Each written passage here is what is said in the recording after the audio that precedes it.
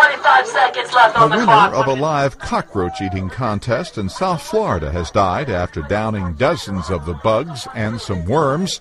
Authorities say Edward Archibald, seen here on the left in amateur video shot during the contest, collapsed shortly afterward in front of the reptile shop that sponsored the event. Initially, when I got the call telling me that someone had died after a roach eating contest, I didn't believe it. Really, right now, there's just a lot of questions, not too many answers. Ben Siegel, the owner of the reptile shop, was offering a grand prize of this python to the winner. He says he is saddened by Archibald's death.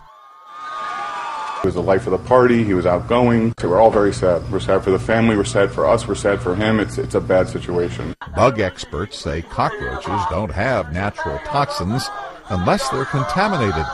Some people may have allergies, though, to the bugs. The sheriff's office says none of the 30 or so other contestants have gotten sick. Authorities are waiting for results of an autopsy to determine a cause of death. Ross Simpson, The Associated Press.